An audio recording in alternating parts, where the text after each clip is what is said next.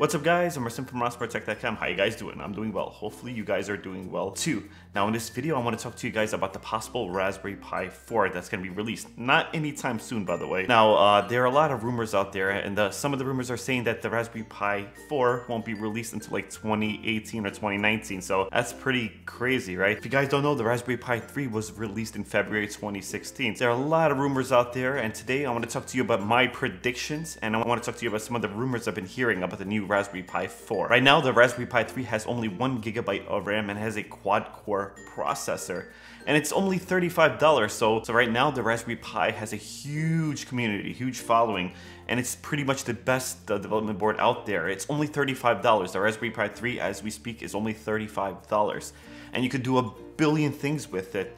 The sky's the limit with the Raspberry Pi 3. It's a favorite with tinkerers out there. Now I'm gonna give you guys my predictions of the new Raspberry Pi 4. I think it's gonna have 4 GB of RAM, and it's gonna have an 8-core processor. Now the reason I say that is because a lot of these new single board computers out there are coming out with 8-core processors. I got one of them right here. This is the HiKey 960. It's not a cheap board by any means, but it's got an octa-core processor. If you guys wanna know more about this board here, I'll leave a link to this in the description. If you guys want to pick it up, I'll leave my Amazon link in the description. I did a few videos on this, more videos on the HiKey 960 to come if you guys are interested, but basically this is an Android development board. Now boards like this are the reason why I wanted to do this video. Now there's a rumor out there that Google is going to work with Raspberry Pi. Now the main reason why I think Google is working with Raspberry Pi is because they have their own development board project, and there's a few boards that are supported.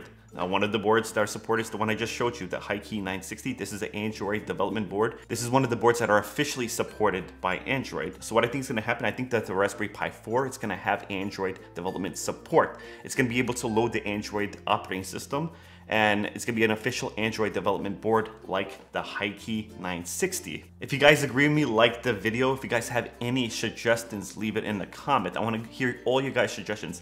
I want to hear all you guys' predictions. Now, I'm excited for the future of single board computers in general. It's not only the Raspberry Pi out there. They have a big chunk of the audience right now, but there are a lot of boards like the HiKey 960 coming out, and all the companies are basically sending me their development boards right now. Now I'm pretty well known now in the single board development community. A lot of these companies are coming to me and wanting to send me their board for review, so I'll have a lot of reviews coming. There are like 10 different single board companies that reached out to me and want to send me their board, so I'm really excited for that.